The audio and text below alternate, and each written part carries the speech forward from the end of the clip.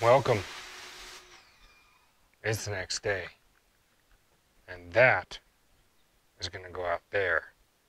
And then I'm gonna figure out how to mount you on the frame rail somewhere so as I bounce up and down on it, you can see it without the camera in the car doing this. I want you just to see the action.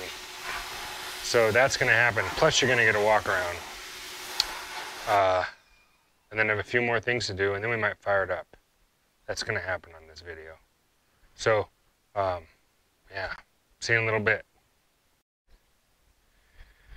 All right, kids, watch.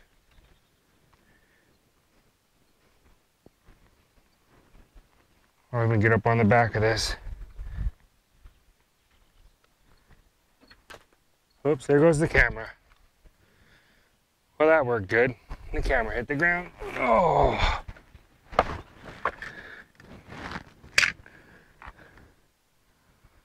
Yeah, another one bites the dust. Dun, dun, dun. Another one bites the dust. All right, so that's what she looks like. Shall we walk around and look at it up close and personal?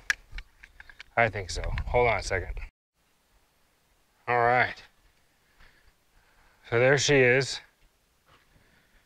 Valve covers are not on it yet. Gotta hook the fuel line up, move the fuel gauge, finish hooking up the wires, mount the gas tank right there. But let's get a look at this thing. Let's go around. Let's go this way.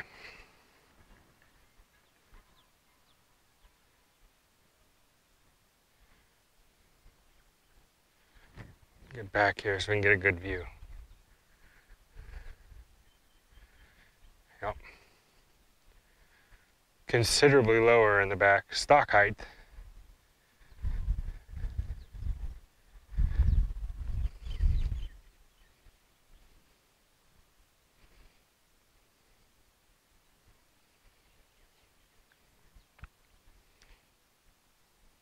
Looks pretty good. I have to add some air to that tire. That wheel might be leaking. And